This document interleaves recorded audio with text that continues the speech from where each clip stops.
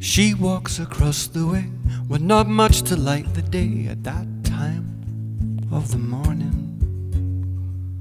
She's still a long way from home.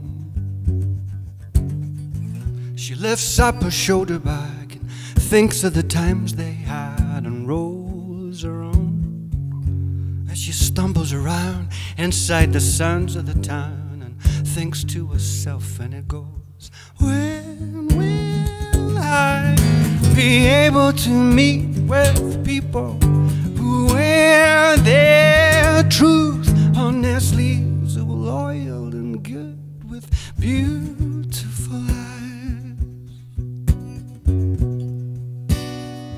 with beautiful eyes. She looks up at the early sky. It tells her that she's still high. She's high and she's low, and her skin feels cold, almost blue. The metro is still not on, 'cause everyone else has gone away. And she thinks, bring on the day, as she floats off towards the Lattery on the Champs-Élysées. When will I be able to meet with people who wear their truth on their sleeves, who are loyal and good with beautiful eyes, with beautiful eyes.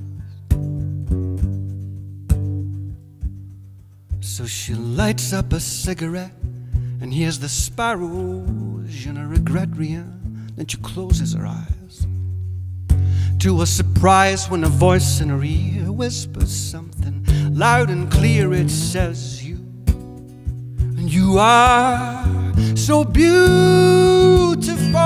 So just trust in it all and love the one who looks back at you from the wall. And when will I be able to meet with people who wear their truth on their sleeves, so loyal and good with beautiful eyes, with beautiful eyes.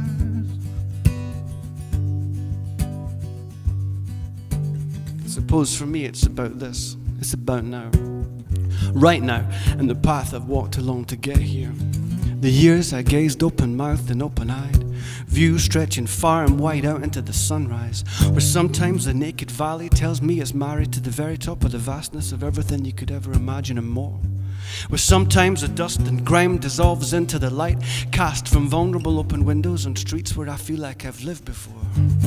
But here, right here, with you all, I count my blessings. The amount of children I've fathered, 3 boys who I love with every breath and tear, every molten rock, every dancing fountain of water, and every fallen soul that hopes to land. I stand naked now with sweat on my hair, blood in my hands and my chest heaving, screaming into the wind and the rain, taking every violent punch of pain with every tender touch of pleasure. To know that within this velvet curtain draped around us, and within this vast open space, every face is just a reflection of my own. Treat people as you wish for them to treat you, they said.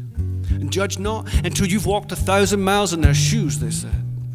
I only heard them say these things with tongues well intended, spitting old bars written by wise old souls and giving flight only on worn out paper under a dim light. And in time, maybe the dancers will dance, but who am I? My judgment swims on a stormy sea with a rough surface, even though I well know that when I dive for pearls it grows quiet and it grows still. My eyes fill from the tear ducts that wet the cheeks of my face from when I think back and remember the black and white pictures I took in a time and a place when my first child was born. I was 19, shocked by the amount of blood and completely overwhelmed. shaking like the last autumn leaf and grateful for autofocus because my eyes could no longer see. I wasn't ready. But maybe if we wait until we feel that we are, we never will be. Like finding friends you've been searching for and found, or knowing that the foreground is as wide open as the background, and that you're swimming around inside moment after moment after moment until no longer can you breathe the air you've been used to. Choosing to be drowned in the sound of something untouchable, something unchangeable, something profound, something that's all around us. Life is like the waves. We only have to give ourselves up like the sea does. Like when the seasons change and you see that last leaf finally fall. But this is about now. Right now. With you all.